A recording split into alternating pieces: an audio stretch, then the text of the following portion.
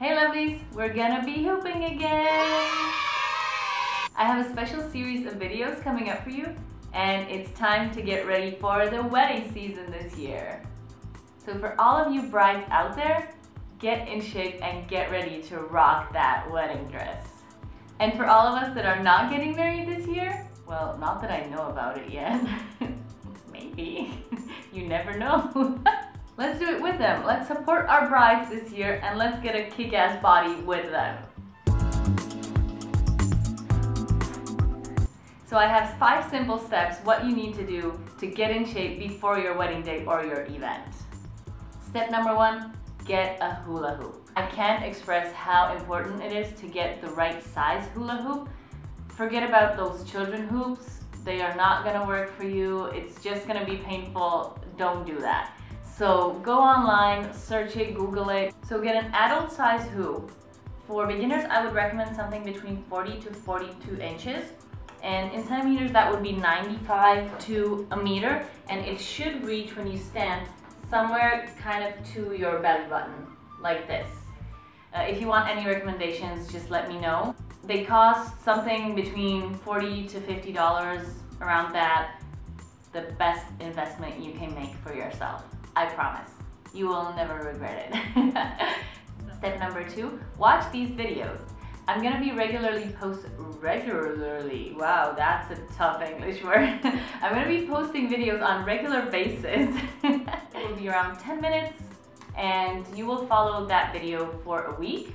You can do it 3 to 5 times a week. You can do it every day, but 3 times a week minimum, and it is 10 minutes. So be sure to create those 10 minutes out of your day to focus on yourself, because if you feel better in your body and your exercise and your spirit, you're gonna lift the spirit of everyone around you. Step number 3, be ready to get a kick-ass workout. By hoop dancing, you can burn 100 calories every 10 minutes.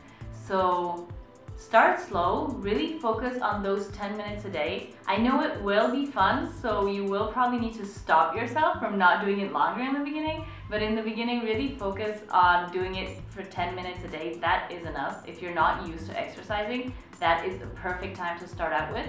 And consistency is the key. So if you follow with these 10 minutes a day for, when is the wedding? April? Summer? I don't know, that means 4 to 6 months. That means half a year of work. And be ready to build up your strength, your balance, your coordination, your flexibility, and the most of all, be ready to have fun.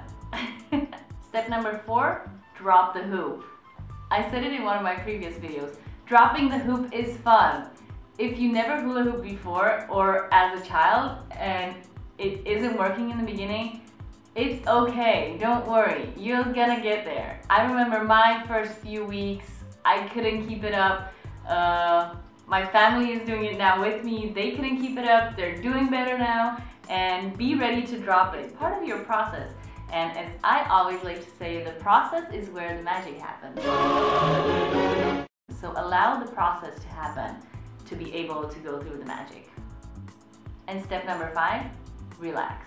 So even after those 10 minutes, take a couple of minutes to sit still or lay in your shavasana or just stretch a little bit and thank yourself for doing this for yourself and for everyone around you. Because we know the whole transformation starts with one single drop, right? Let's be that drop. Let's have fun!